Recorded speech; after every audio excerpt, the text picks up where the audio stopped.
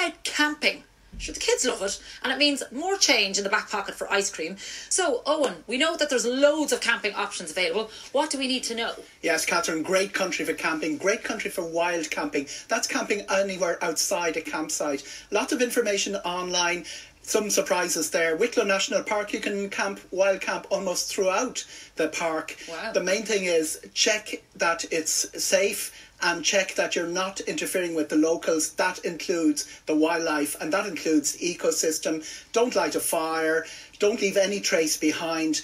A few other rules. The main thing is leave everything exactly as you found it. I know Ellie has been doing that as you've been travelling around the country. I hope you've been doing the same. Promise, I have. We know, of course, Galway, that where we are today, European capital of culture, and because of COVID, things have massively changed.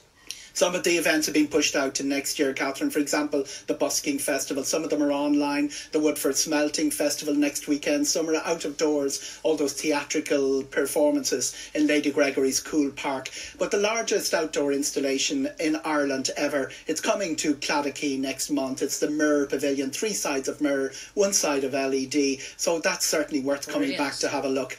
Galway is always a capital of culture. It's our bilingual city. Teagan and Gaeltacht, Díreach isteach sa chathair. And that's before you go back to its Spanish past, the Latin Quarter, those vibrant streets. Every single door and window deserves a spot on Instagram. And when you get out of the city, we've got Ireland's second largest county, second only to Cork. If it was a country, it would be bigger than Mauritius. The west speaks for itself. Over in the east, somewhere like Portumna Castle, it's free of charge to the end of the year. The islands are open again. Dún Aengus is free of charge at the end of the year.